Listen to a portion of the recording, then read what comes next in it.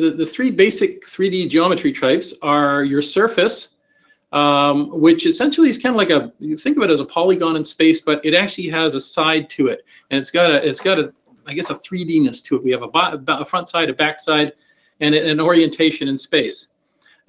We have meshes, which are kind of a simplified representation of a surface made up of points and triangles. And then we have solids, which are true 3D objects. They have an inside and an outside. Now, meshes are kind of cool.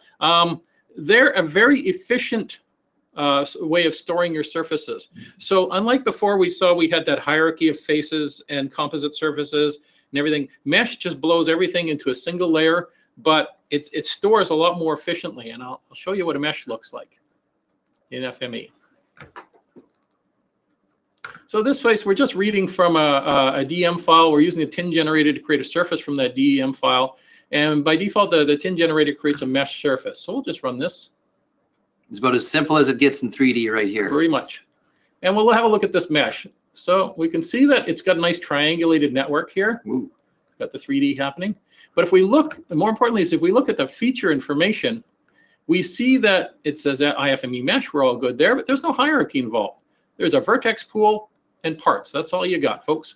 So a vertex pool is all the vertices in this mesh. Every single point there is in this vertex pool.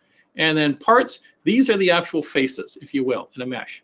So it tells you the index, the vertex index of each of these of the little faces in here. Right. But again, they're not individual faces. They are part of a whole. Yes. So this is an optimized way of doing 3D. Exactly. It's much more efficient to display. It's much more efficient to store.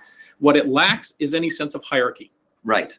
So for simple 3D formats, we'll usually write to mesh, and things are stored as mesh. Right. And so for GIS people, and if you've got some 3D-ish or 2.5D data kicking around, yeah, the most likely thing you're going to create is a mesh like this. Exactly. True 3D comes from much more complex things. Yeah. And there's no color on that thing. No. But you could if you felt could like it. Texture, and actually you can texture the individual parts of the mesh. Wow. Okay. So it does, I mean, there does have a lot of the capabilities of the standard sort of face hierarchy. Yeah. Except for the hierarchicalness of it. Yeah. Okay. So that's a mesh. That's a mesh.